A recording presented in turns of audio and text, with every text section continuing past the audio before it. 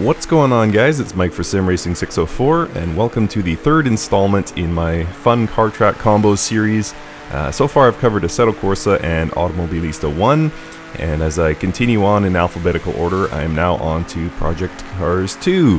So this car track combo actually comes to me from Chris Hay, who I consider a friend in sim racing, and he put me on to the Aston Martin DBR1 at Monza Classic.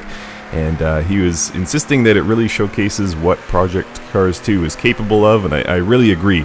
It takes a lot to get me to like some of the classic cars. I generally don't drive anything much before 1980, but this one really is enjoyable to me. It's a fun car to drive. The pitch and body roll is really well done. They really nailed this car, and it's a very fast, very wide track, and just a lot of fun to throw around. So I love doing hot laps here. So the Aston Martin DBR1 at Monza Classic is the first of my fun car track combos in Project Cars 2.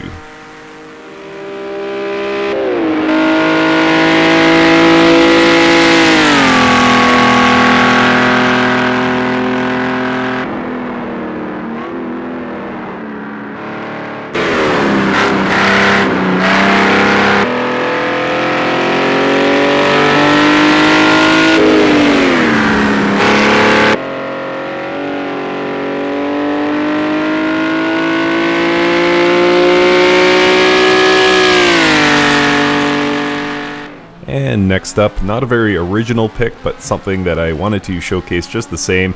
This is the 2016 Dallara IR12 Chevrolet. This is the road setup, and we are at Long Beach.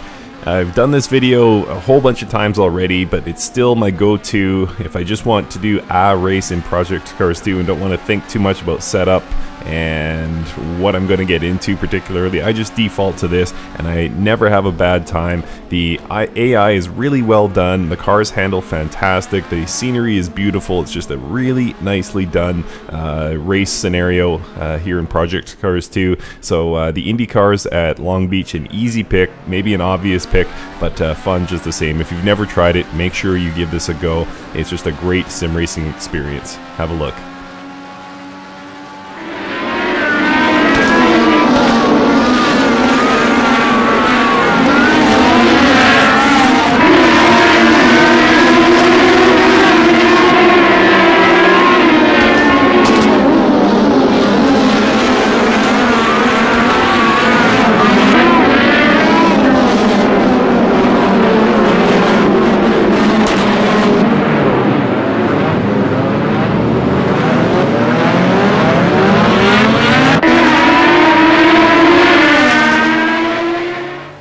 And finally, guys, the fantasy of fantasies. This is sort of the ultimate car lover's dream. This is the McLaren F1 at the Azure Coast. It's an incredible drive and just takes things to another level, especially in VR. You're driving one of the rarest and most expensive and most loved cars in the world in one of the most beautiful settings in the world, and it just is a fantastic experience. I highly recommend this. If you don't have VR, try it in single screen and it's still fantastic, but you get that little bit of extra. You get that real sensation of the center seat position when you're in VR, and all in all, it just comes together beautifully.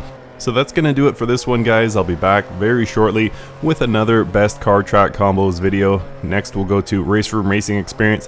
Thank you guys for watching. Have fun with these, and we will see you next time.